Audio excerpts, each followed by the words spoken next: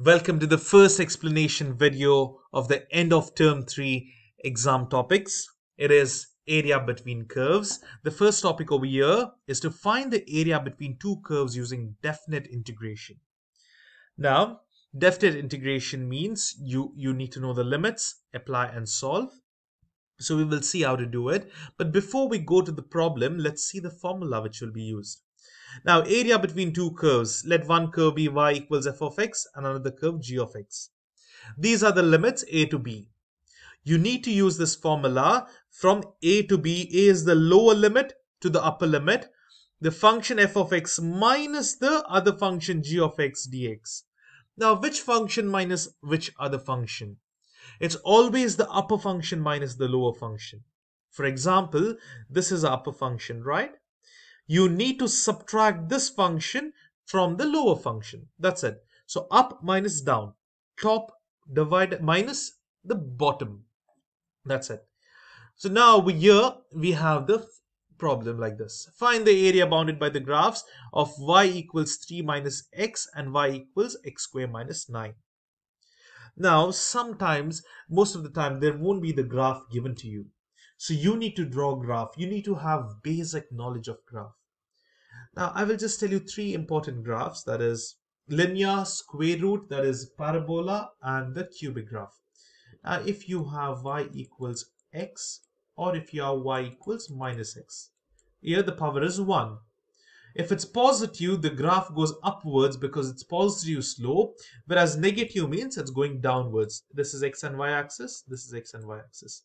So the graph is upwards and this is downwards. So this is about linear graph. Now let me draw the parabolas. Now what does parabola mean? It's just that the power over here will be 2. It's squared. And even over here. When you are positive, it's upwards, it goes upwards like this. When it's negative, it goes downwards, it opens upwards. And when it's positive too, it opens upwards. Negative means over here, it goes downwards. So this is the difference over here. Now the next thing, see, look, whenever you have x squared, only x squared, it's upwards like this graph. Whereas there is minus x power 2, then it will be downwards. And the last one is cubic. So cubic is power 3 and over here power 3. So whenever there is positive cubic graph, the right side will go upwards and the left side goes downwards. Whereas the end behavior changes when it's negative. So the left side goes upwards and the right side goes downwards. This is the only difference. There's nothing else. So if you know these basic graphs, it's very, very helpful. Now over here, you might be thinking, what is this plus 3 or minus 3 and all these extra terms?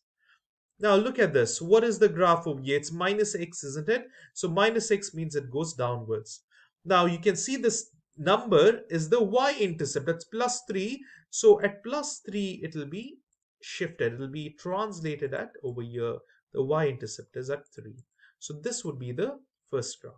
Now what about this one? X square minus 9. You know, x square graph is like this, but it's minus 9. We'll touch over here. So it'll be at 9 over here. So it'll open upwards at 9. The graphs are very rough sketches. You should just the basic knowledge is more than enough. Now it'll be something like this, you know, the graphs. From the basic knowledge of graph, it'll intersect over here and somewhere over here. I have no idea, but we have methods to solve for it. So this would be the graph, somewhat like this. And you can see the graph. It does not match accurately. I don't have any answers, but approximately I could draw them. So you can see the upper function is 3 minus x, whereas the lower function is x square minus 9. I hope you're clear with the graphing, because if you do not graph, it is not possible for you to understand which is the upper function and which is the lower function. If you do not find that, you are not able to solve the problem. Now, here, you need to analyze the graph, check the upper function and the lower function. Then how do you find these points of intersections? If the graph is not there, you're drawing a rough graph, you won't get the accurate answers. So how would you do it? The points of intersection means these two functions are equal at that point. You can see intersecting means both the graphs touch at that point. Whereas at where the x values and the y values are same for both the functions. So what does it mean? The y values, sorry, y values over here, even the x, but mainly y values are same, right? So it means y equals y, because it's very hard to change the x. And also consider y is equal to y. So equate these two equations. 3 minus x equals x squared minus 9. Now how would you solve it? You need to just bring it to the other side, minus x to the other side. It'll be plus x. So x squared plus x. And 3 to the other side will be minus 9 minus 3. It'll be negative 12. And now you can put it in the calculator and solve. If you're thinking how I got this, it's very simple. You need to go to mode, phi, and 3. Put it in the calculator, the coefficients. Before x squared, it's 1. Before x, it's 1. And lastly, we have negative 12. So the answer is 3 and negative 3. That's the answer. So this is how we find the intersection point, which matches over here. They are at minus 4 and 3. So these are the limits. Basically, they are the limits. And then we have the functions, the upper function and lower function. So now you have to just substitute the values in the formula and solve. This is the formula which we have been through. All you need to do is substitute. Upper function f of x is 3 minus x. Lower function x squared minus 9. The lower limit is negative 4. It starts with the lower limit to the upper limit until 3. All you did is substitution. Now, you can solve it using formula, but since this is in part A, you can directly use the calculator. Just press the symbol and put it in the calculator. It's 3 minus alpha x minus alpha x squared minus 9, close the bracket, and the limits are from minus 4 until 3, and that is the answer, 343 by 6 or 57.1666.